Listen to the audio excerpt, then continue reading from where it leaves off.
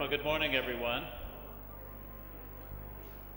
I was not sure yesterday, sitting on the ground at Washington Dulles Airport in Washington, D.C., whether or not I would be with you here today, because a volcano had erupted again, and I was told that they were trying to reroute our flight. We did manage, my wife and I, to get across the Atlantic on a rather different flight path than had been originally envisioned, and so here we are. We might be with you longer than anticipated, though. I don't know. I have the pleasure this morning of introducing a friend of mine, Mr. James Bogle. James is a barrister in the Inner Temple and the deputy head of his chambers. He's also the chairman of the Catholic Union. James has been involved in a number of cases, such as the Dianne Pretty case and the morning after pill case. He is a convert from Anglicanism. I'm a convert myself, not from Anglicanism, but from atheism, so I appreciate where you've come from. And the author of a wonderful book, which I in fact have read, because the last time I came to the Family Life International Conference here, I picked up a copy of the life of the Blessed Charles of Austria. And as I went back on the plane, again with my wife, to Washington, D.C., she slept, and I couldn't put the book down. And so I appreciate that gift to me and to the church. And he told me to mention he's married to the Catholic journalist Dianne Bogle. So without further ado, I give you James Bogle.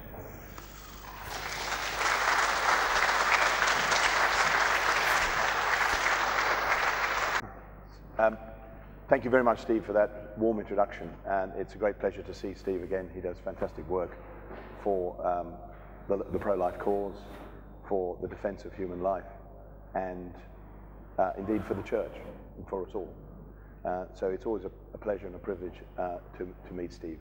And it's also a pleasure and a privilege to be here with all of you, and many thanks to the Clovis family, who also do fantastic work, and not only for Family Life International, but in all sorts of ways.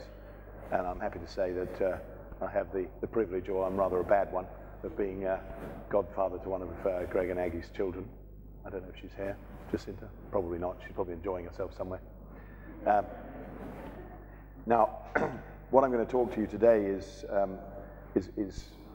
my title is The Dash to Assisted Suicide and Euthanasia. And I've just been rereading my notes, and they're a little technical, so I'll try and simplify matters. It's not a happy story, either here in the United Kingdom or even in other countries, but I think we need to know the facts so we can face up to them, make our own personal decisions, and indeed campaign for better laws to protect human life. But so we can start on a good note, I think one of the things that we can do, even if we can do nothing else, is to imitate the last months, years, days of the late Pope John Paul II. Now, he did a great many good things in his life, which I don't need to trouble you with because you know already. But one of the things that I think that he did in the latter years of his life, and months and days, was he gave a testimony to the world, not just to the church, but to the whole world, because he was constantly on television in the state and condition he was in, of how even in the last years of one's life, and even in the condition that he was in, which was seriously debilitating, you can still witness to the truth, and you can still witness to the usefulness and to the uniqueness of humanity in yourself as a person, which I think he did. And I'm sure all of you will remember seeing him on the television when he went to the balcony to try and speak to the crowd. And he wasn't able to speak, but in many ways he did speak. He spoke by his silence. He spoke by his testimony of the uniqueness of humanity, even in the condition that he was in. And it was only a matter of some days before he died. And I think that is something that all of us can do, even if we're not able to succeed in changing the law or perhaps succeed in our campaigns. We can still testify in ourselves to the uniqueness of humanity right up to the very end. And I would strongly urge you all to do that. And if you do that, it does set an example, not only for your friends and relatives, but also for the medical staff, the nursing staff, who will be caring for you in your latter days, because they too have been sorely and badly influenced by some of the changes that I'm going to be telling you about. So let's keep that in mind when we hear what I'm afraid in some cases isn't all good news. Some of you, I'm sure probably most of you, will remember the case of Tony Bland back, well, the younger ones probably won't, back in the some years ago. The facts of the case were this: Tony Bland, who was then aged 17, was seriously injured in the disaster which occurred at the Hillsborough football ground on the 15th of April 1989. And he suffered crushed lungs, punctured lungs, and the supply of oxygen to his brain was interrupted. As a result, he sustained catastrophic and irreversible damage to the higher centers of his brain, the parts that do the thinking, which had left him since April 1989 in a condition known as permanent or persistent vegetative state, PVS. You probably read about that in the papers as well. Well, the medical opinion of all those who were consulted, and his doctors, was more or less unanimous in diagnosing him as being without little or any hope of any improvement in his condition or recovery. Now, he hadn't made any kind of indication of his wishes in advance. I mean, he obviously hadn't anticipated going to a football match and coming away in PVS. But nevertheless, despite that, with the agreement of his family and the hospital who were treating him, declarations were sought from the High Court. And the declarations were that all life-sustaining treatment and support, including nutrition and hydration, in other words, food and fluids, be withdrawn. The trial judge in the High Court, and then when it went to appeal to the Court of Appeal, granted those declarations. And the official solicitor who was acting on behalf of Tony Bland then appealed to the House of Lords. And the House of Lords gave the declarations. They didn't overturn them. But they gave varying opinions. In general, it was held that despite the inability of Tony Bland to consent to what was going on, bear that in mind, he couldn't communicate, he was in PVS, so he didn't give his consent to any of this. Despite that, their lordships held that the physicians might lawfully discontinue treatment and support designed to keep the patient alive. This included termination of ventilation, nutrition and hydration by tube, and medical treatment, except for the sole purpose of enabling him, as they put it, to end his life and die with the least pain, suffering and distress. Well, you don't need a ventilator if you're on PVS, so you can remove that and you're still alive. You don't actually need tube feeding if you're in PVS, so they can remove that and still feed you orally through the mouth. But it's very time consuming, takes up a lot of nursing time. So what tends to happen is that patients in PVS get given a feeding tube through the nose or through the stomach wall. So you had a very artificial situation where even though he could be fed orally, and if he were fed orally, that could not be withdrawn by order of the court, because they had given him a tube, the tube could be withdrawn. Now, the judges simply didn't address the issue of whether or not the nurses should then have fed him orally. They just made an assumption that he was therefore to die. And we'll see what the consequences of that were. One of the judges, Lord Gough, distinguished the discontinuance of treatment in PVS cases, which could be lawful, and the positive act of administering a lethal dose, which would be unlawful. Now, on the face of it, that sounds fine. After all, nobody has a right to treatment. They have a right not to be treated negligently by a doctor. But if the doctor says, well, look, I don't think this treatment is going to help you, you can't demand it. You know, for example, there are drugs for alleviating leukemia in young children but sometimes they're very, very expensive, and sometimes they're withheld because they're really not going to do anything more than extend the child's life for a few months, and at a cost which is so disproportionate that it's just not worth it. Now, most people would not have a problem with that, but that's rather different than giving somebody or removing from somebody what is no more than a means of feeding them or hydrating them. And we'll come on to that in a moment, because that is really a key issue in all of this. It is a way in which those who have little or no regard for human life in the latter stages of an illness, it's the way in which they are introducing what is in effect unlawful killing or euthanasia into our health service. Here's what one of the judges said in Bland, Lord Brown Wilkinson. Murder consists of causing the death of another with intent so to do. What is proposed in the present case is to adopt a course with the intention of bringing about Anthony Bland's death. So he knows he's bringing about the death of Anthony Bland. As to the element of intention, because in order for you to be convicted of murder, you have to have the intention to kill somebody. As to that, in my judgment, and there can be no real doubt that it is present in this case, so he's admitted there is the intention to kill, which on the face of it is murder. The whole purpose of stopping artificial feeding is to bring about the death of Anthony Bland. So they've gone further than simply withdrawing treatment, i.e. the tubes, if they are treatment, and gone one stage further and said, we're not even going to feed you orally. We are going to intentionally kill you.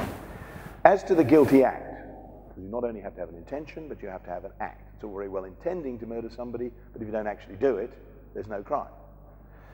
As to the guilty act, the criminal law draws a distinction between the commission and the positive act which causes death, and the omission to do an act which would have prevented the death.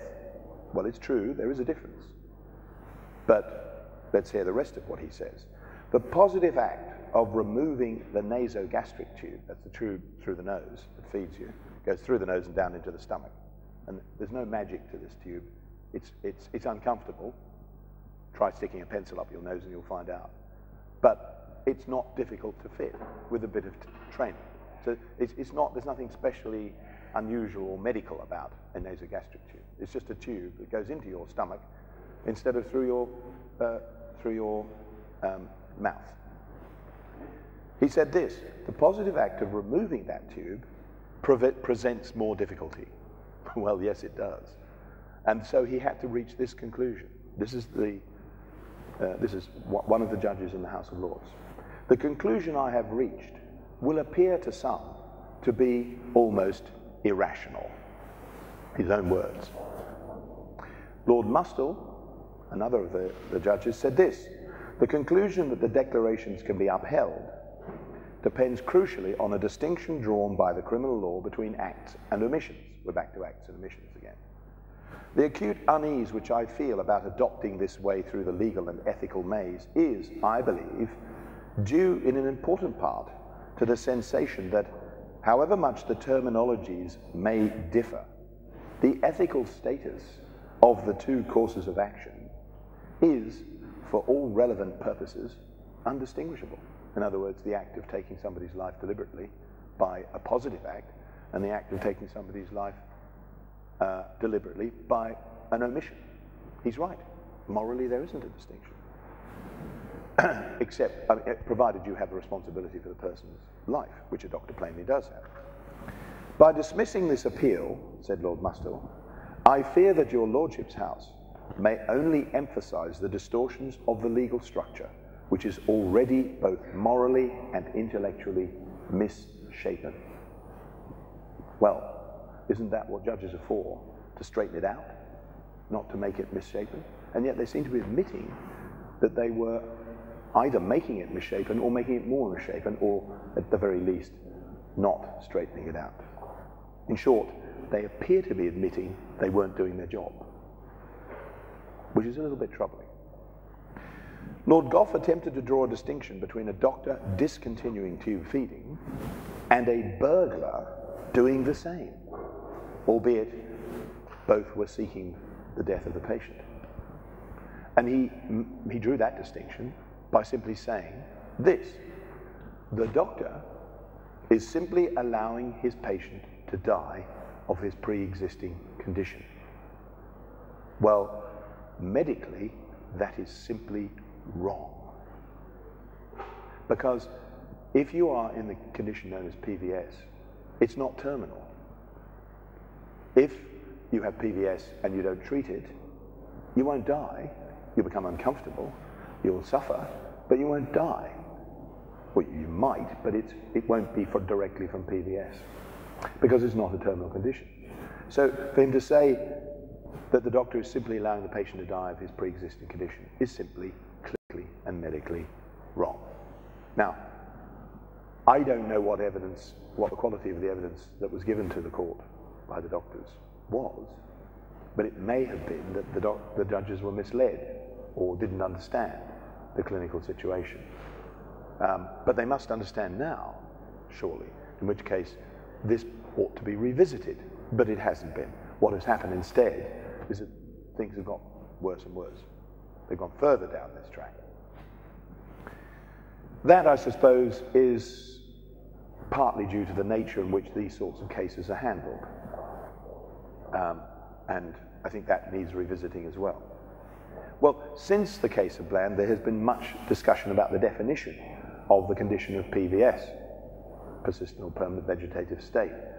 By the way, vegetative state doesn't mean you're a vegetable. If you start life as a human being, so far as we know scientifically, no one has yet turned into a tomato, or an apple, or any other kind of vegetable. What it means is that you have vegetative functions. Your vegetative functions are breathing, the functions that occur automatically. Now, actually, there are more than that in a lot of definitions of vegetative state.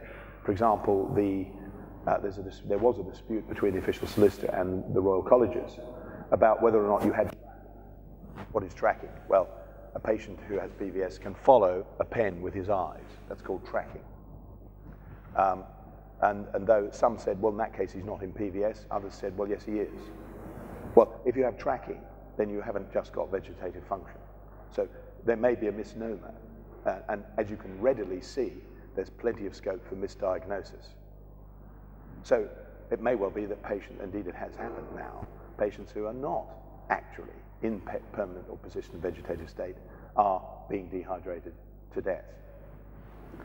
This is the danger. Once you cross this moral Rubicon, where do you stop? Once you decide that some lives are not worth living, then where do you stop?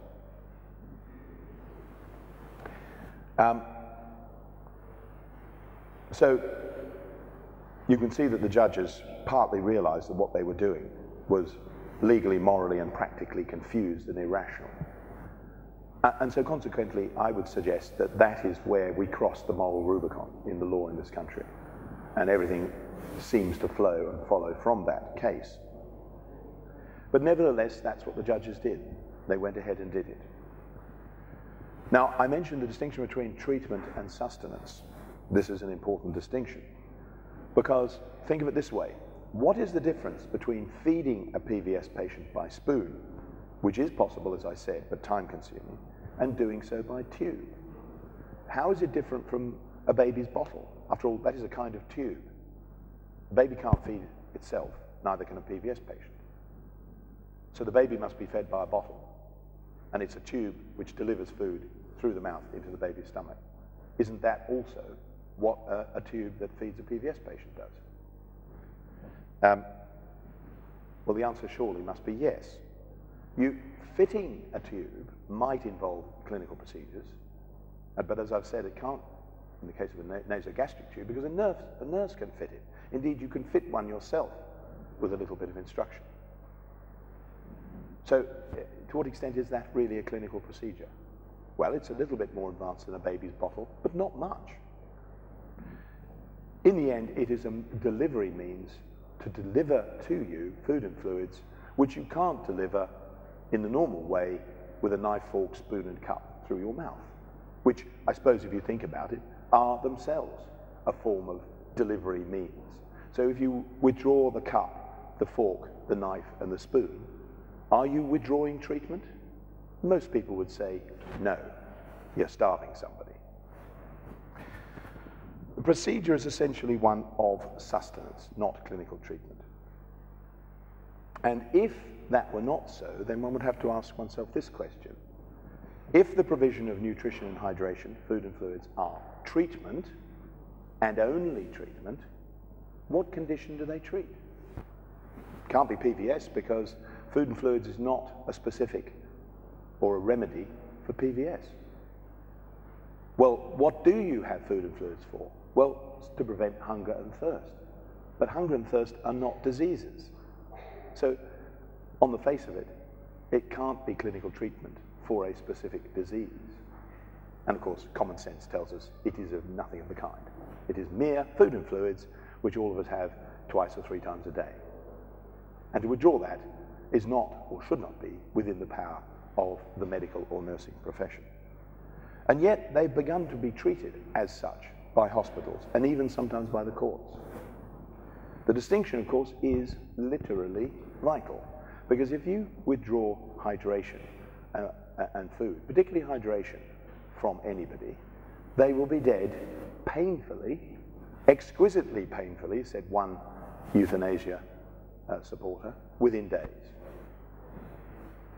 Now, a doctor, as I said, can withdraw treatment when he thinks it's not in the patient's best interest. And by the way, how can it not be in the patient's best interest to feed them? So even if it were treatment, there would still be issues about whether or not food and fluids is in the patient's best interest.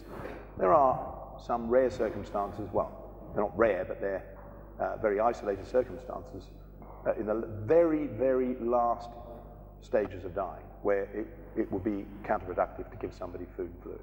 But we're not talking about that. We're talking about a situation where the patient is still in need of food and fluids. Well, if food and fluids are withdrawn, then the patient, as I say, dies in a very unpleasant way. Well, how do they get over that? They purport to get over that by giving the patient sedation.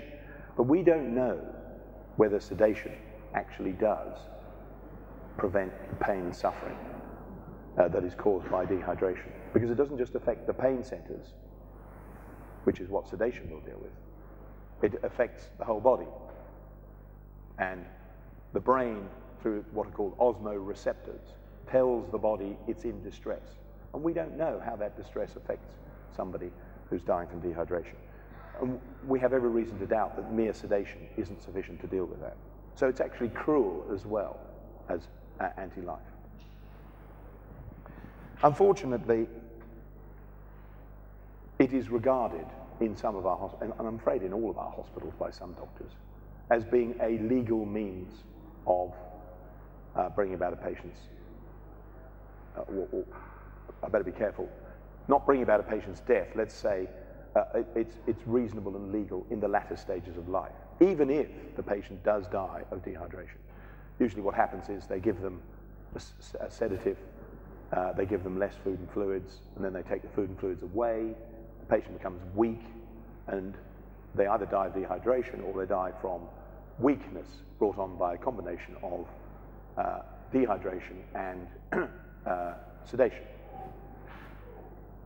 Sometimes they're simply sedated to death. They're just given increasing doses of midazolam or similar sedatives, which carry them off. This is we're no longer then in the territory of an omission. That must be a positive act, and is therefore illegal. But it's happening, and we're moving in the direction of making even that legal. Unfortunately, it is already treated by some doctors and hospitals as if it were legal, and they get away with it because most people don't realize what's going on. And a lot of people will simply say, oh, well, this patient was going to die in a couple of weeks' time anyway, so does it really matter? Well, yes, it does matter. Because once you cross the moral Rubicon of deciding that some lives are not worth living, where do you draw the line? And you see, we didn't begin this particular journey with elderly people. We began it with Tony Bland, who was 17 and in PVS. So it doesn't just apply to people who are old, frail, and elderly. It can apply to anybody whose life is being decided, or for whom it is being decided that their life is no longer worth living. And that is not a clinical judgment, that is a moral judgment. A number of cases have extended the principle after the case of Bland. And some of them you will have heard of. But one you won't have heard of, I'm sure, is the case of NHS Trust A against M and NHS Trust B against H. And in that, the then President of the Family Division of the High Court, Elizabeth Butler Sloss, ruled that removing the food and fluids from two patients, one of whom was in PVS and the other one only in what was described as near PVS, was not only lawful in English common law, but not contrary to the Human Rights Act and the European Convention on Human Rights, Articles 2 and 3. Article 2 is the right to life. Article 3 is the right to be free from inhuman and degrading treatment or torture. And she said this: in my judgment, the phrase deprivation of life must import a deliberate act. So we're back to the old positive acts and omissions, as opposed to an omission.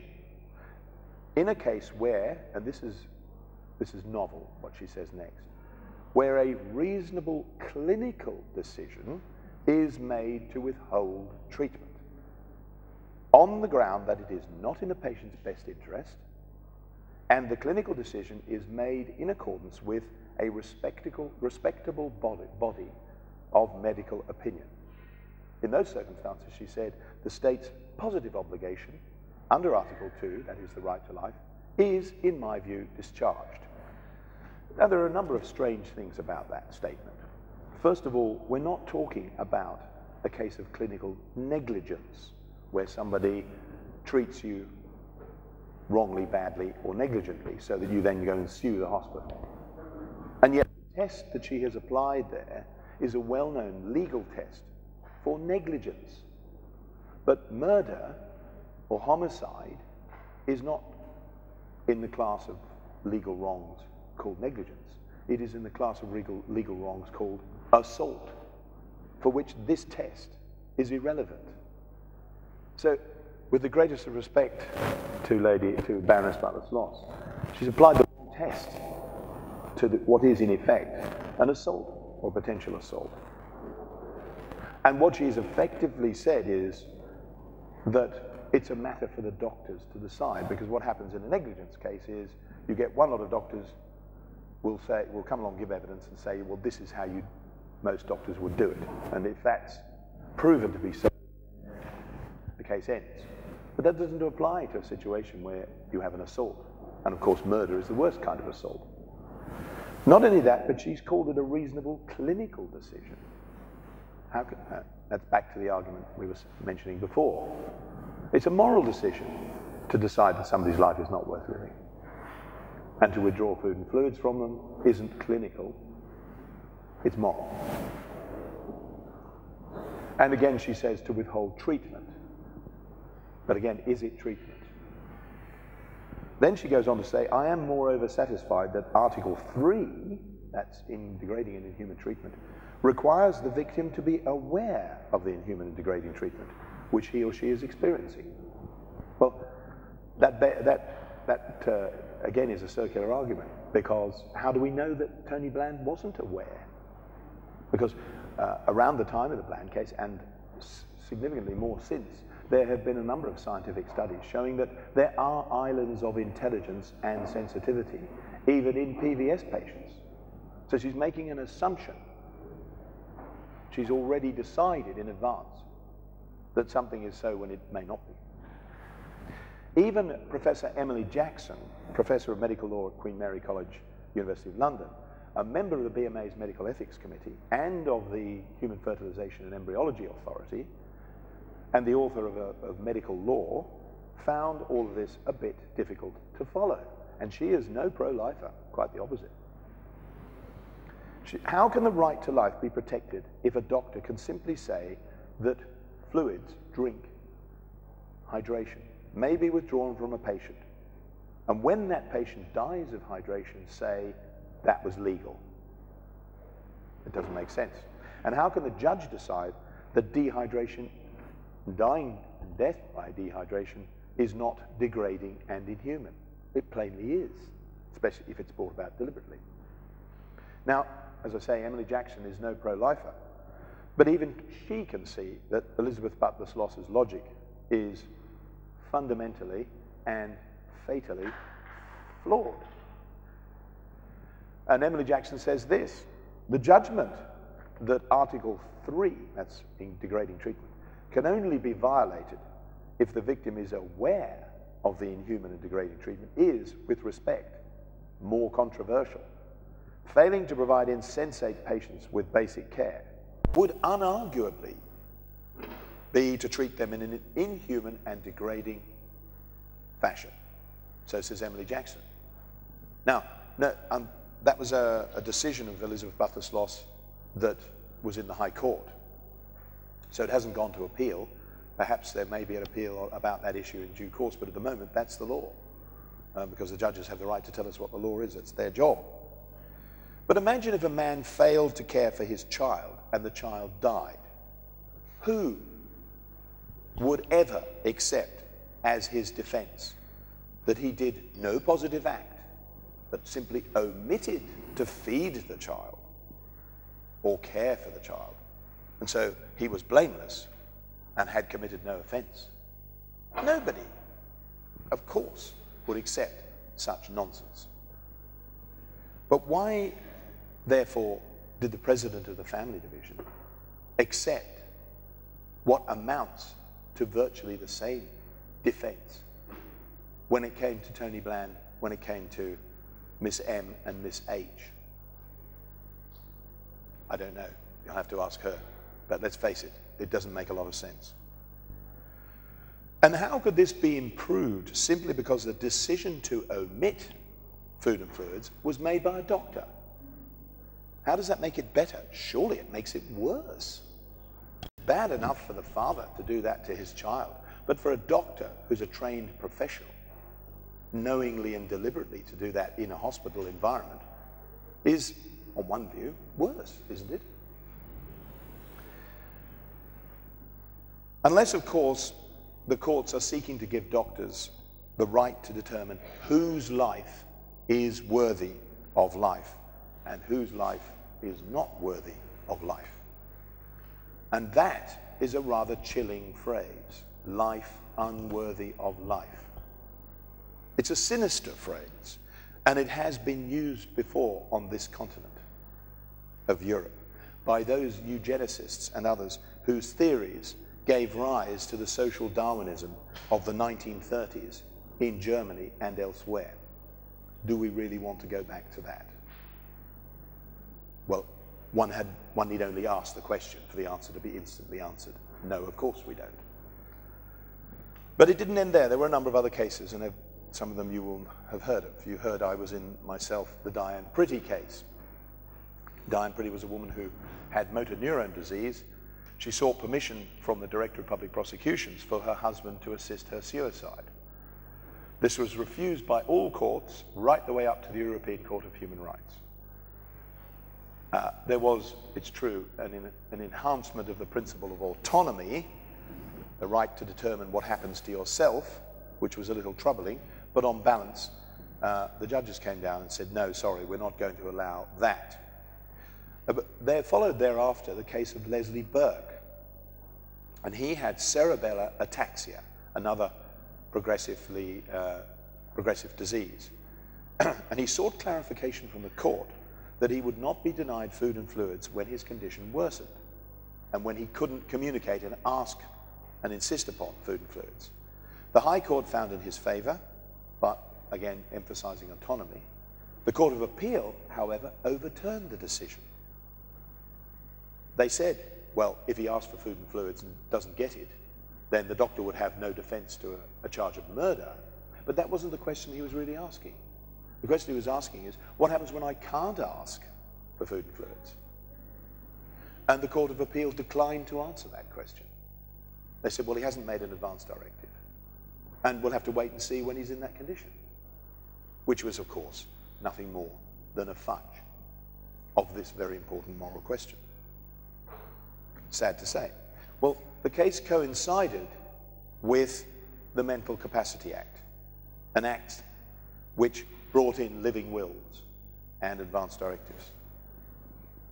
And shortly thereafter, we had the recent case of Debbie Purdy.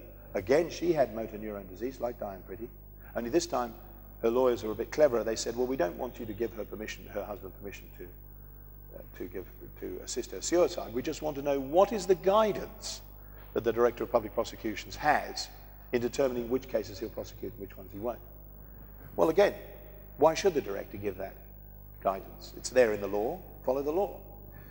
And that is what the High Court said, that is what the Court of Appeals said, but when it went to the House of Lords, the very last judgment of the House of Lords before it became the Supreme Court, they said, very strangely, yes, we're going to require the Director of Public Prosecutions to give that guidance, which he duly did in February of this year, and which he felt constrained by this judgment to say, well, we won't prosecute in compassionate cases. But they're all compassionate cases, aren't they? Most people who say they're assisting somebody's suicide say they're doing so because of compassion. So does that mean we're not going to prosecute any of these cases? Well, we'll have to wait and see. And it all turned on the issue of autonomy. You have the right to determine what happens to your body. Well, that's all very well, but what about the doctor who you're requiring to withdraw your food and fluids or to give you a lethal injection? What about the nurse? What about the family who are left behind when you have committed suicide or when you've gone to the clinic in Zurich or anywhere else? You see, the act of suicide is not a single isolated act.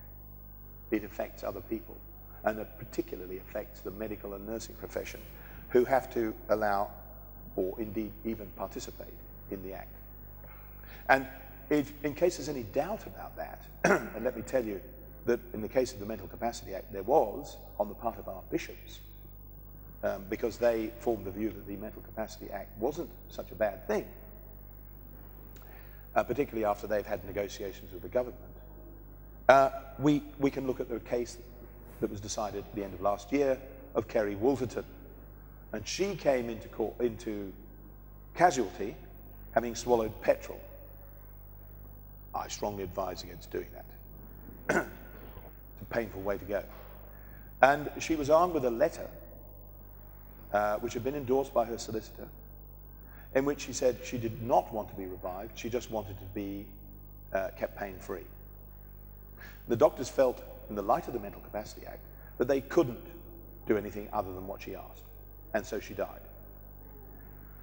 Well, the coroner gave his decision at the end of last year, and incidentally, she did this directly after the Mental Capacity Act came into force, or round about that time. And the coroner said, the doctors are not blameworthy. What they did is not unlawful. Thus proving the very point we had made about the Mental Capacity Act. And indeed, arguably, the doctors might have been acting unlawfully if they had assisted her, or at least prevented her from dying. That is a very troubling development. Now, I'm sorry to say, nothing has emanated by way of a clarification from our Bishops' Conference. In fact, 2 press releases came out the day of that judgment, both contradicting each other, which wasn't helpful, to put it mildly. One said one thing and another said the exact opposite. And there's been no clarification since, despite our asking for it. Well, I need hardly say how unsatisfactory this situation is.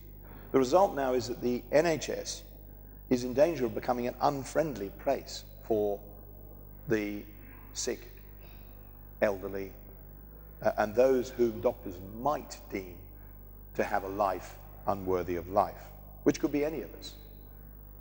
And there has been a tendency, as I said, to combine dehydration with sedation, so that people die earlier than they should. And to give you another example, somebody was put on a particular care pathway, having been diagnosed with cancer. And this particular care pathway, called the Liverpool care pathway, you are likely, the median time for you to survive on it is 30 hours with cancer, 35 hours without. And this particular patient, his name was, he was a Welshman called Jack Jones, died on that Liverpool care pathway. And when a post-mortem was carried out, it was discovered he'd been wrongly diagnosed. He did not have any cancer, and yet he'd been put on this Liverpool care pathway and is now dead. You see the danger. Once you cross this moral Rubicon, where do you draw the line? And of course, how do you prevent the danger of misdiagnosis resulting in deaths that should never occur? Well, as I said, even Emily Jackson, no pro-lifer, is troubled. Not as troubled as I am, but nonetheless, it's indicative of the situation that she is troubled, because she's certainly, as I say, not a pro-lifer. And she concludes in her book, Medical Law, as follows: insofar as the potential for abuse exists, it is surely incompetent patients, in other words, ones who can't communicate, like Bland, like many an old person who's had a stroke. Many people fall into that category. Incompetent patients, rather than competent patients, who are most at risk. This is from a professor of medical law. Yet again, comparatively few safeguards exist when doctors take decisions such as the withdrawal of artificial ventilation, and one might add artificial feeding, tube feeding, which will end the lives of their incompetent patients. I agree with Emily Jackson, it is troubling. In my view, the unnecessary confusion of moral principles, starting with the case of Tony Bland, has taken us down a path from which we will only turn back with some difficulty, because it becomes a bit of a roller coaster. We've been down this road once before in the continent of Europe, and I suggest to you, it's not a road we want to go down again. Thank you very much.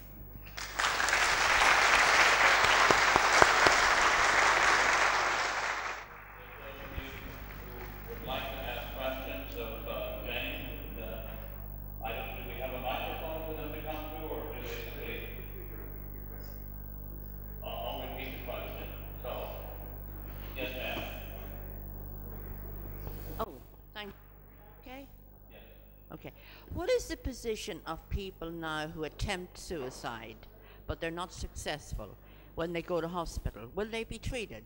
Will they be brought back? The question is, what is the position with people who've attempted suicide unsuccessfully and then go into hospital?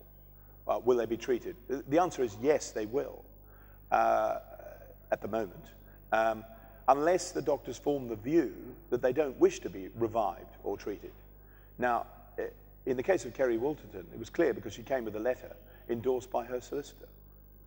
But most people are not going to do that.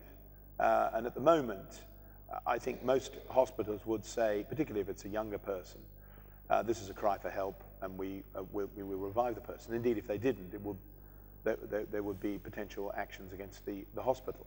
The difficulty, we haven't gone so far that they're just not going to treat somebody who has attempted suicide. The difficulty comes when they have a note in their file saying, I don't wish to be revived, or when somebody gives evidence, perhaps a person holding a power of attorney, that they're sure they didn't want to be revived.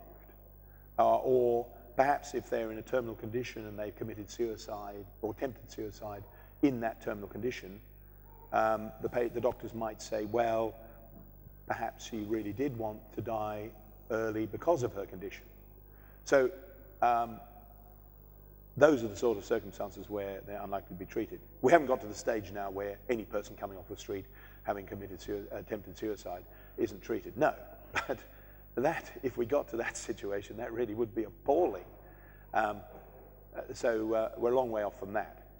But just, we're in the early stages of the problem area, but the problem is in the earlier stages, vulnerable people, the elderly in particular, are potentially in danger.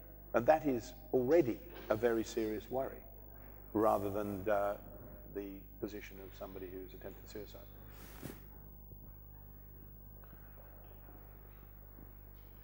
Yes, sir, in the front row. Yeah, my point is, isn't it positive law in the UK or Europe now really influenced by a philosophy of life, which is basically utilitarianism? Is basically the valuation of life in economicistic terms promoted by philosophers like Peter Singer, for example.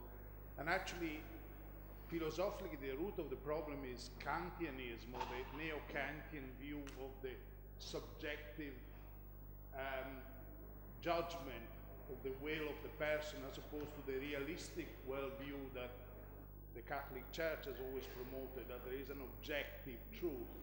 So basically what we see in positive law isn't it really the adoption, the wholesale adoption of this sort of utilitarian philosophy, for which the British are quite famous as well, going back to Bentham and John Stuart Mill and what have you. Would you confirm that it is really an embracement of this philosophy? In a nutshell, is this all down to a retreat from objective morality into a morality of utilitarianism? The answer to that is yes. I don't think we've quite gone as far as Professor Peter Singer, who thinks that all living creatures should have the same rights. I don't know whether he thinks humans and amoeba should have the same rights, but that's the logical extension of his view. And that in the same way that we kill kittens or animals we don't want, then we can do the same with human beings, perhaps up to the age of about 2. We haven't gone that far. But we're certainly going down the route that's been laid for us by people like Ronald Dworkin, a legal philosopher, and very much a utilitarian. So the answer is yes. Yes, I've come across several examples of elderly patients who've been euthanized in hospital, and the coroner has given as the cause of their deaths their original ailments, not the euthanasia. Yes, that's happening. Did everyone hear the question? The question is, I have come across several cases where doctors have euthanized patients, elderly patients, but put down on the death certificate the cause of death being their original illnesses, their original reason for being admitted to the hospital. Yeah, one has to be a bit careful about that, because sometimes a patient, quite often a death certificate will say pneumonia, but I mean a lot of conditions result in death by pneumonia. But yes, that is happening, unfortunately. We in the pro-life movement do not expect public accolades from the larger society, rather the opposite, I would say. But we should honor our own, and so we in the Family Life International family would like to give James Bogle an Apostle of Life Award for the Family Life International World Congress held here in London, England today, May 8th. Thank you.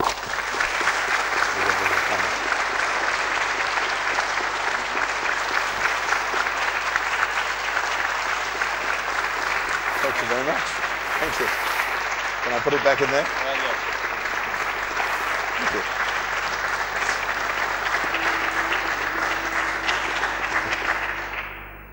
Well, I wasn't expecting that. Thank you very much indeed.